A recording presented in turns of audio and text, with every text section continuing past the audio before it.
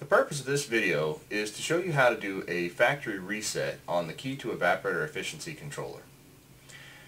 The reason you would do this is to change all of the refrigeration set points back to a default value that you had right out of the box on the controller.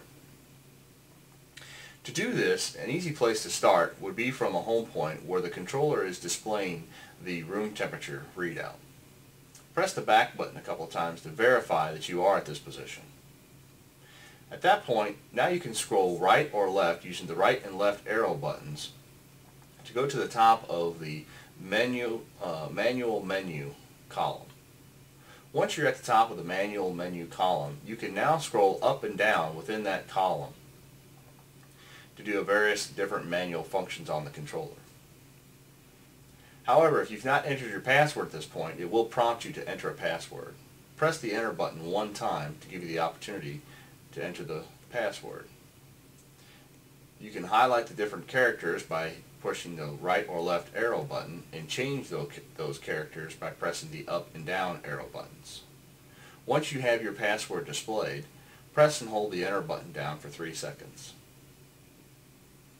At this point, we can now scroll up and down in the manual menu column.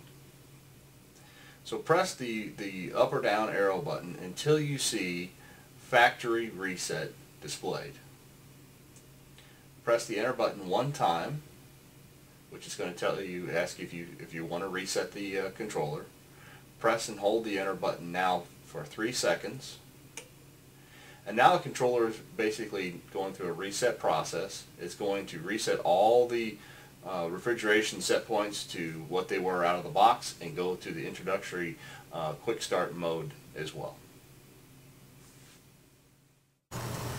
Thank you for viewing our video. If you have any questions or comments on the video or suggestions for future video topics, please contact us at www.ke2therm.com or by calling 636-266-0140.